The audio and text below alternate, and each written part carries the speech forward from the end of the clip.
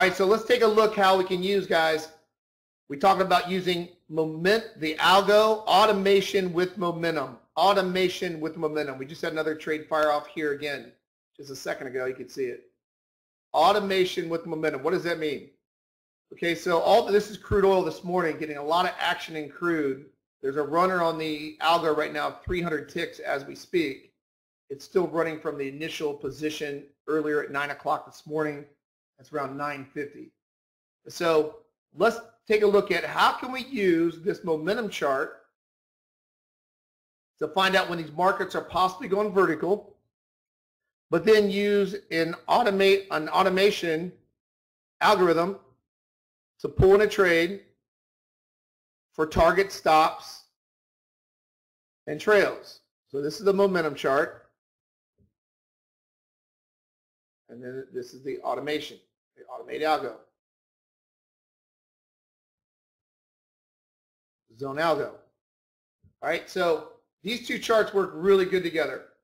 So right now, the update we're getting out to all our members is that we know that you know how to use the momentum chart, because that is when we turn all 6 green or all 6 red, all 6 green when we're bullish, with my 3 zones, which are 6 lines. So when they turn all 6 green, we have a big momentum coming in the market. And then when we turn, see, we're all 6 green. 1, 2, 3, 4, 5, 6, all 6 green. Then when we turn all 6 red, we have momentum to the downside. So this over here is an Uni-Rinko bar. And what this does is it shows my zones where the automated zone algo likes to get long. This is where it got long this morning on the way up. So we'll go back to originally where it started. So if we look where it originally started was 9 o'clock. Actually started earlier than that. So we started at 7:45.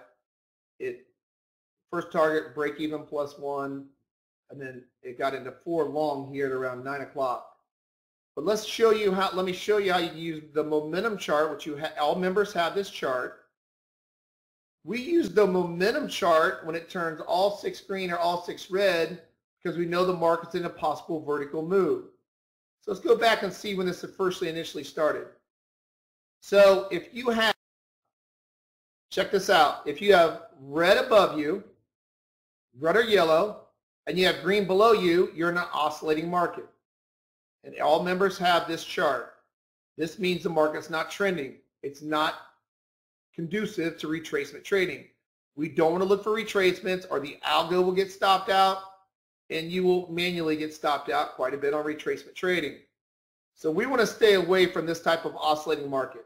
If we have our zones above us are different colors than our zones below us. If we're green below and red on top, then that's oscillating markets. What we do want to have is we want to see momentum in the market. Obviously, everybody knows gas prices, so crude oil has been a hot market. So it went as high as what, $120, $125 a barrel, got back down just below 100. Now it's went up 300 ticks just today. So it's a very neat market to use the momentum chart with. And so right now we are, this morning at 8:50, we were in an oscillating market. The first sign of momentum in the market comes when this algorithm turns all 6 green, all 6 of my zones, 1, 2, which is 3 of my zones actually, which is 6 lines, 1, 2, 3, 4, 5, 6.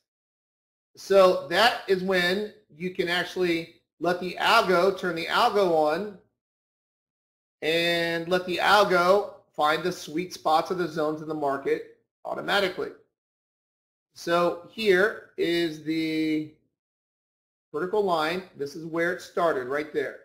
That's where momentum started this morning on crude oil. So now we can look for retracement trades. We can look for what? WPT trades, trying to catch the rolling position traders, the counter trend traders in a big vertical moving market. So what I want to try to do then is I want to try to look for retracements using the WPT trades. So without the algorithm, let's say just without the algorithm by itself, let's say you're just using this chart by itself, you're looking for WPT trades. Opposite color speed bars, opposite color speed bars, opposite color speed bars for reversals. Opposite color speed bars for reversals. As you can tell on the way up, now watch. Here we go. Opposite color speed bars right there, and then we look to get pulled into the market. This is how we've been doing it ever since we released the program. Opposite color speed bars. Our oscillator below here gets above. We don't even need the oscillator below now with the update. We don't need this oscillator because it automatically shows you an arrow when this happens. But there's your pull in right here on crude oil this morning. So you can see just using this chart by itself shows you momentum trades. Here's my opposite color speed bars. We have serious momentum in the market because we turned all 6 green lines. There it gets above. And here's your long again on crude. So what you can do now, so this is what we've been doing all along ever since we released the program. We just basically, and you look at all the videos, the past 10 videos I did, trading momentum. This started it right there when it first turned all 6 green. All right? That started this whole momentum this morning on crude oil. And that started at what, 90? We're right around $100 a barrel. And just kept moving up. Okay? Now, how can we use the momentum chart, I mean the algo then when it first started, how can we use this chart, the algo, to use automation with momentum? Well, the momentum chart turned 6 green all the way back here, so let's take a look at it. What time was that? That was at 9:01. So then you turn your automation on because they're already preset. So at 9:01, we turn the automation on.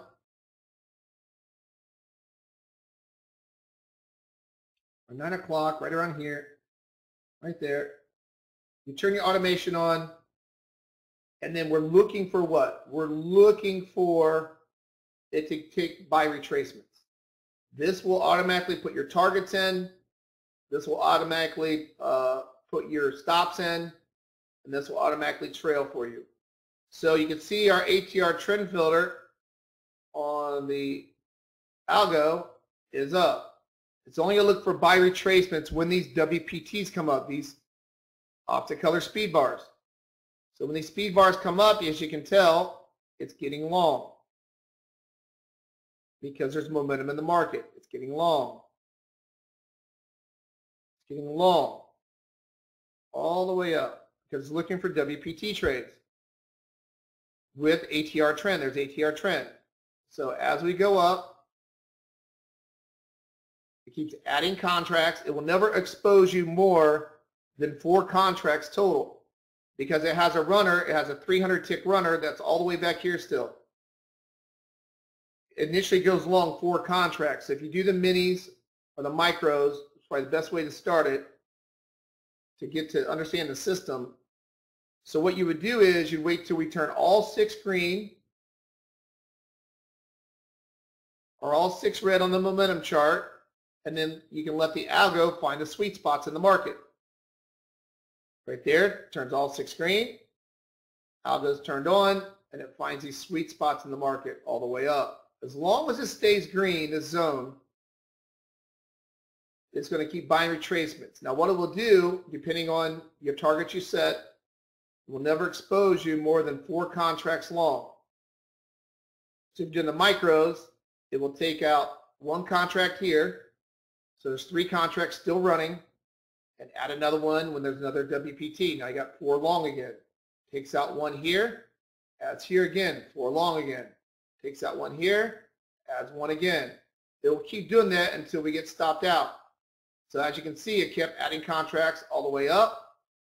It still has not broke my trend yet. My trend has been up since 7:30 this morning. It's now 10:05. So it's been buying retracement since 7:30 this morning? I'm sorry, it's been buying retracement since 5:30 this morning. This is when it first started flipping over from green to red. Green to red. It's been green since 5:30 this morning. is taking all these retracements up as far as that goes. Now, you can change it in the algo. Let's say that you want to have larger runners, and you can change everything in the algo. It's a little bit longer uni, but you can see you can change this from, here's a 20-second target's 1,000, third target's 1,000. So there's a lot of big runners here. But you can change it to, let's say we go 40, 60, and then the last runner we'll keep it at 1,000. All right, break even plus 1 after your first target. So if you wanted to do that, you can do that also. You can change your targets depending on the time frame that you change. It's still going to look for retracements with the overall trend. So when you change that, now what it's going to do, it's going to hit 20 as your first target. It's going to go break even plus 1 down here. Break even plus 1.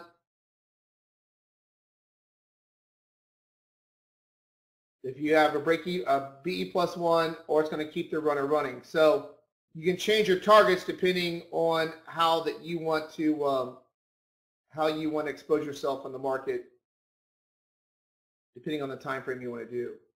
But that's what the algo is designed for. The algo is not designed to work in chop markets. So if you're chopping back and forth like this, you see how it's red, green, red, green, red, green, red, green. This is chop. Red, green, red, green, red, green. But that's just the algo by itself. You're going to find out right away by the momentum chart is if it turns first all green, if it goes from having all the ATRs above that are red and the ATRs below are green, that's an oscillating market. Right when it changes to 6 green, that's when you can use automation to your advantage, because the market is possibly going vertical. When the market possibly goes vertical, that's what we want to see. Look at that market.